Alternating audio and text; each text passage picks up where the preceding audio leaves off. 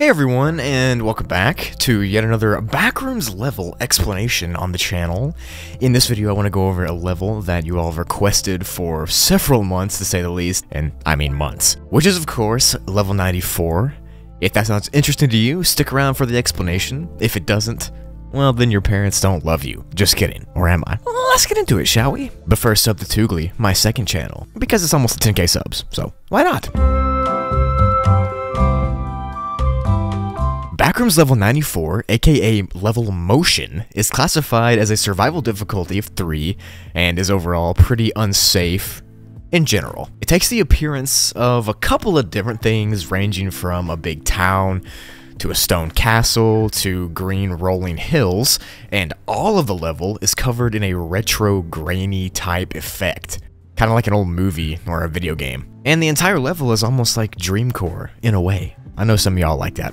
The part of the level where the main town is pretty safe, especially during the daytime, since there aren't any entities here, but at nighttime, it can get pretty dicey. In the very center of this town, in the main area, there's actually a fountain that's flowing with almond water, which is kind of cool, I'm not gonna lie.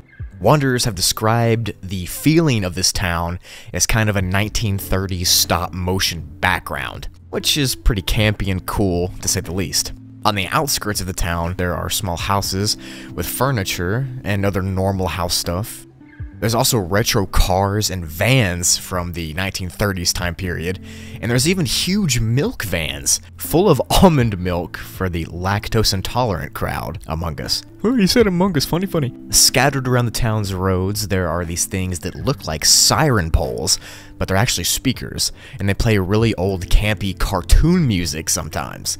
Specifically, the sirens only play the music during the safe times, which is daytime, on the level, and then the music will play until nighttime when it gets really unsafe and unstable and lots of entities start to come out.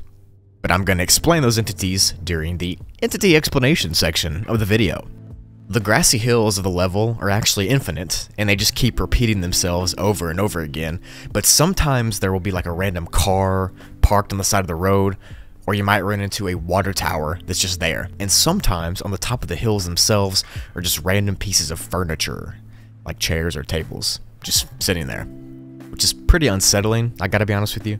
But it's not as unsettling as the transparent hills that are there.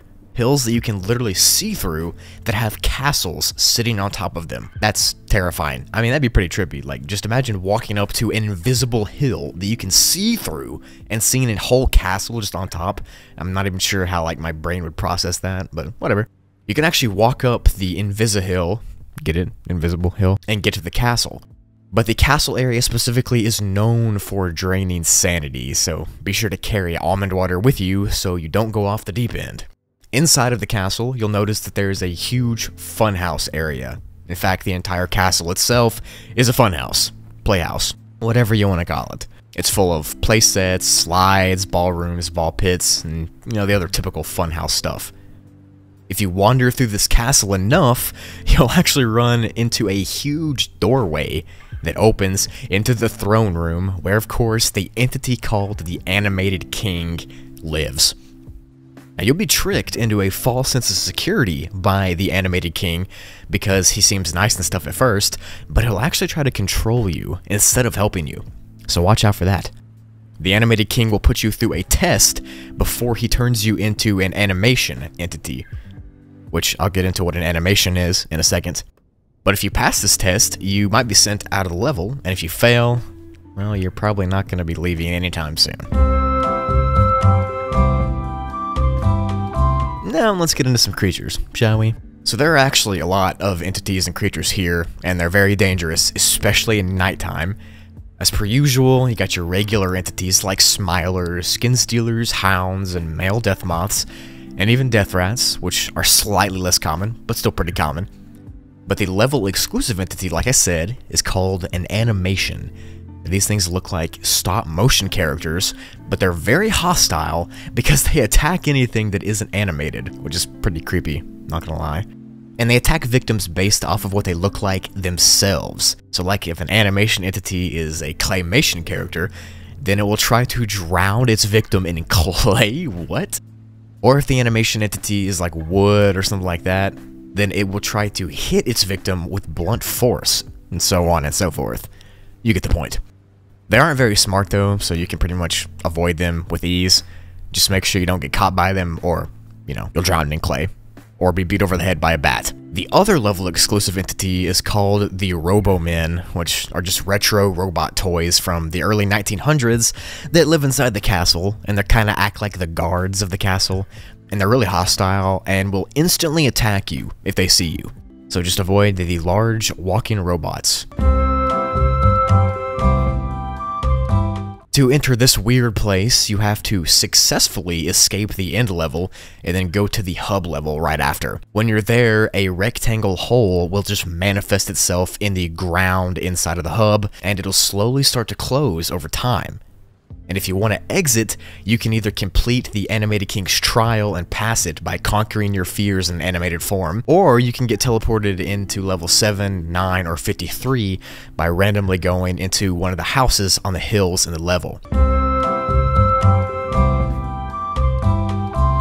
So to summarize, this pretty interesting level, pretty cool level as well, it's pretty much just a dreamcore world filled with weird animated glitchy type things that kind of makes you feel peaceful and at home until you get to the literal invisible hill with a castle on it, where you'll be forced to watch your biggest fears unfold in animation. If you pass, then you can leave, and if you don't, then you're condemned to stay here forever as an animation entity.